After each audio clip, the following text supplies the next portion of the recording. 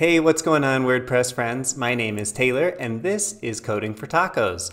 In today's video, I want to talk a little bit about a WordPress theme that I've really loved working with recently, and that is the UnderStrap theme. I've gotten the chance to use it now for a few different client projects, and I've obviously become a big fan.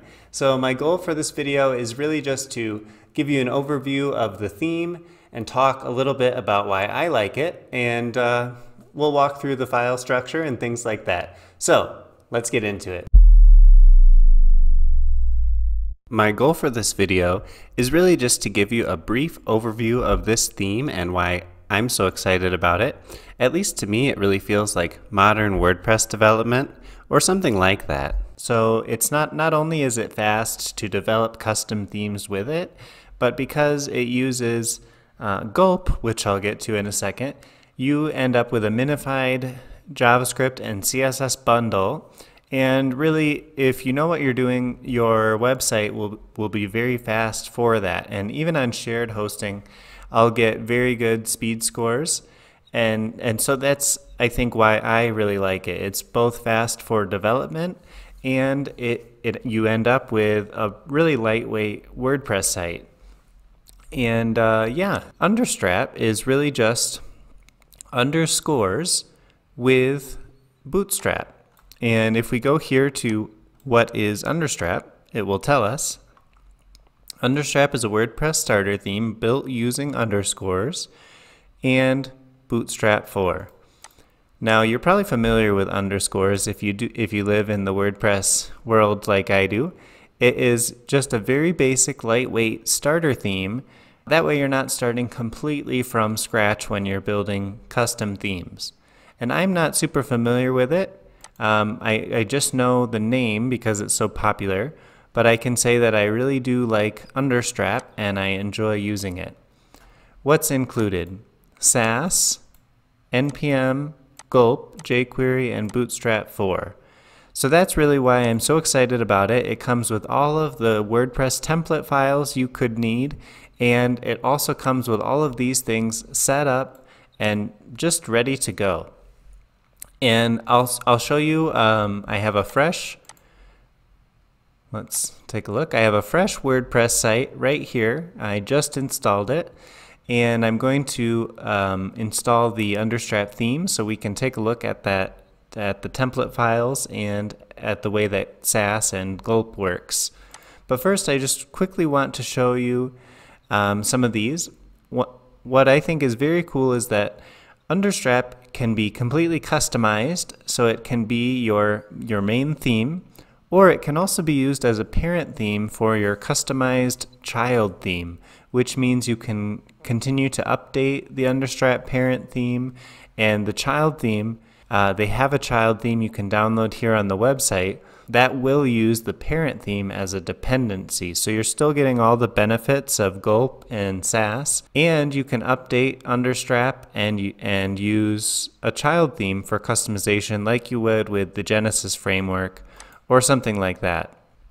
Lastly, I have this Overstrap package, and it comes with several child themes that are ready to go. Here are some demos. So I'll show you this one. This would be a great place to start if you needed to make a portfolio website for a designer or an interior decorator. So these are child themes that work with the UnderStrap theme. These, I think, are $59. They're not free, but UnderStrap itself is free, and so let's get back to that. I'll go back to that About page because I know there's a download link. To try it out, you can download UnderStrap. I'll download that. And then here on my fresh WordPress installation, I will upload it.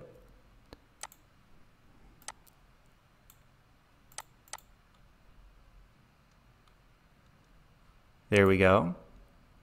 Awesome. Now remember that this is a starter theme as we look at this because it won't look very exciting. All we have here is just a very basic starter. Here is a post page. You can see we have a sidebar, and that would be in the widgets. So we can take a look there. Pretty typical starter theme, I guess. You have a hero, lots of different widgets here, widget areas, and obviously since this is a starter theme, you'll probably want to add your own widget areas as well.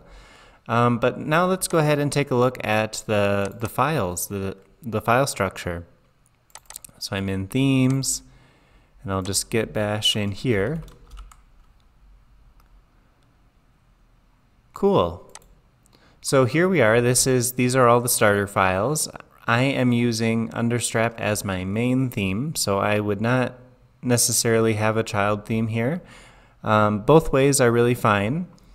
And you can see we have typical WordPress files: footer, functions, page.php, single for single posts, and search. Nothing special.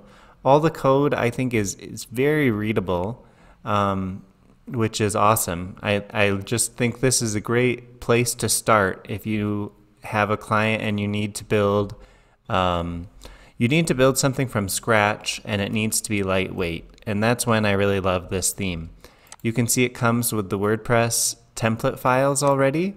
So if you need like a custom checkout or something like that, you need to customize the cart, all that is already there in the theme.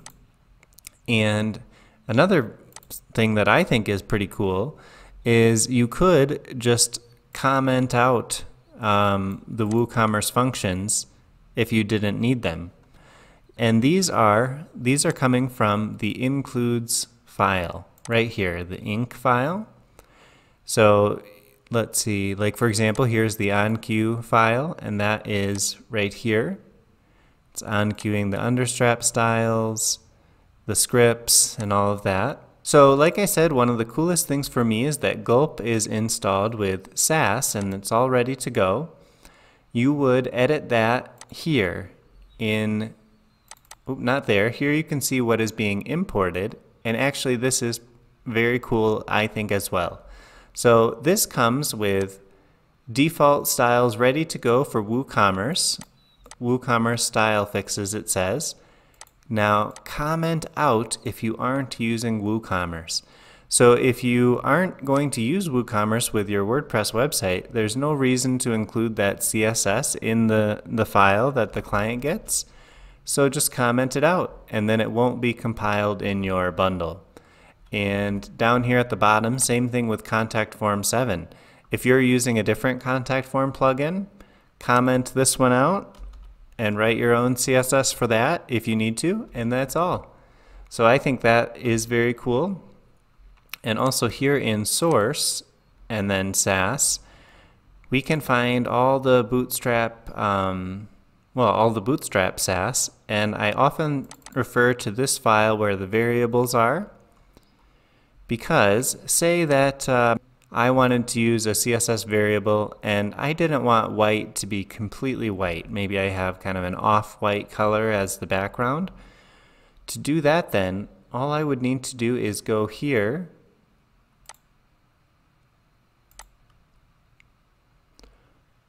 let's see, UnderStrap, UnderStrap theme, that's right, UnderStrap theme. I'm used to using a child theme.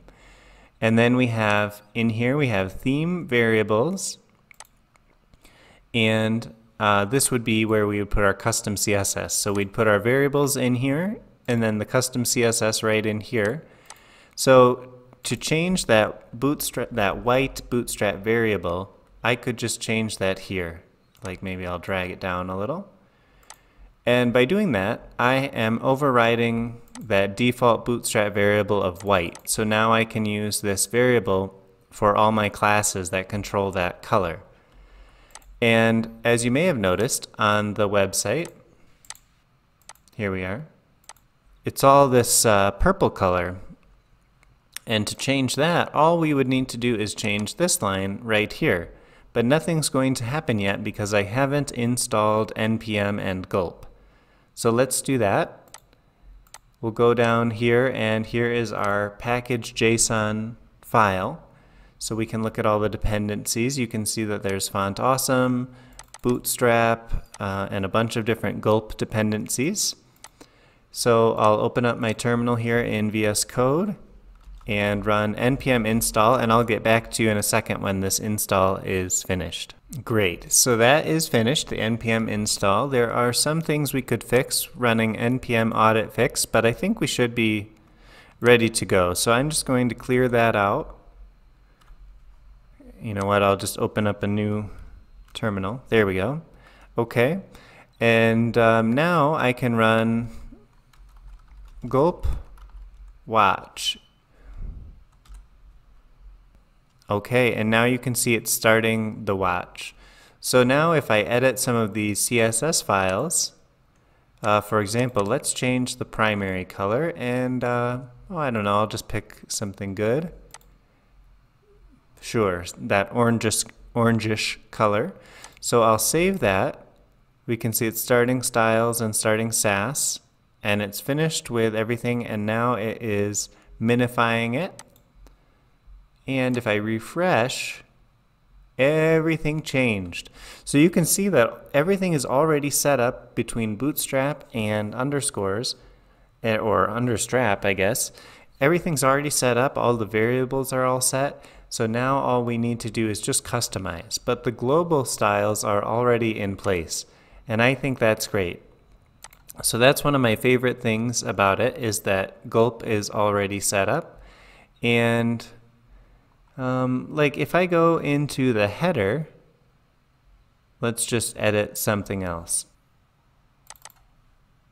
Here we go in the header, and maybe, aha, navbar dark. What happens when these are all Bootstrap classes, as you can see.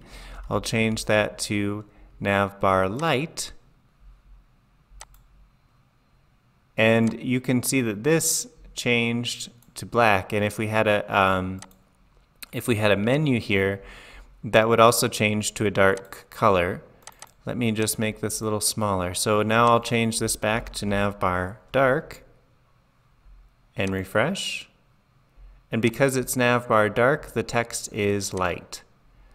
You might not be too impressed by this just default starter here, but I've built some pretty cool sites, I think, pretty fast. And like I said, you really get great speed scores because all of your CSS and JavaScript is minified for you. And for me, this template structure is just a great place to start. You already have all the Woocommerce files, you're set up for Sass, the functions are there, there's a lot of default CSS that you're going to need.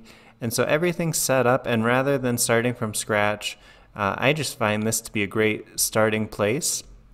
A lot of people like to buy themes that are close to their end goal and customize them, and that can be a good way to build a website too, but I often find that you do so much customization on those pre-built themes, and there's a lot of bloat normally with them as well, so the end result is slower, and sometimes you end up customizing something in a funky way, and it's hard for the next developer to read or something like that.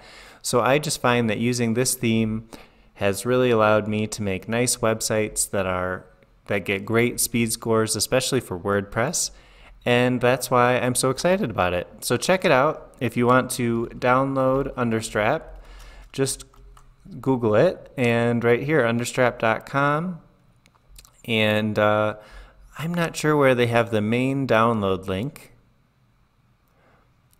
Because they're trying to sell you the package. But if you go here to what is it, and probably, I mean, it's on GitHub too. It's free and open source, so you can just download it right here from the About page. So that's it. That is the UnderStrap theme, and kind of why I've been so into it recently and why I'm excited about it. I love the fact that it uses gulp. I love being able to use Bootstrap and Sass, and I find that it's just the ideal starting point when you're building a custom theme, because all the template files are ready to go, the WooCommerce files are there, so it's a good development experience, and probably more importantly, you can still get good speed scores with your WordPress website. And I think that for high-paying clients, at least a lot of high-paying clients, speed scores are so important these days. So that is the UnderStrap theme, and why I love using it, and why I hope I can use it for lots of future projects. So thanks so much for watching. Again, I'm Taylor and this is Coding for Tacos. Leave me a comment down below to let me know what you thought, and check back to the channel soon for more content on WordPress, freelancing, and front-end development. Take care.